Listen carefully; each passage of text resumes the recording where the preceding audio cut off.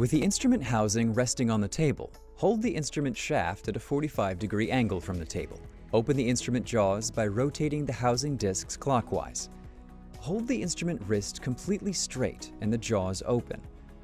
Carefully insert the jaws of the applier into the cartridge slot, making sure the jaws are perpendicular to the base of the cartridge. Firmly press the clip into the jaws. Do not press too hard with the instrument or the clip cartridge while loading the clip, as excessive pressure will damage the instrument tips. An audible double click will be heard when the clip is loaded. Do not force the applier into the cartridge or onto the clip. The applier should enter and withdraw from the cartridge easily.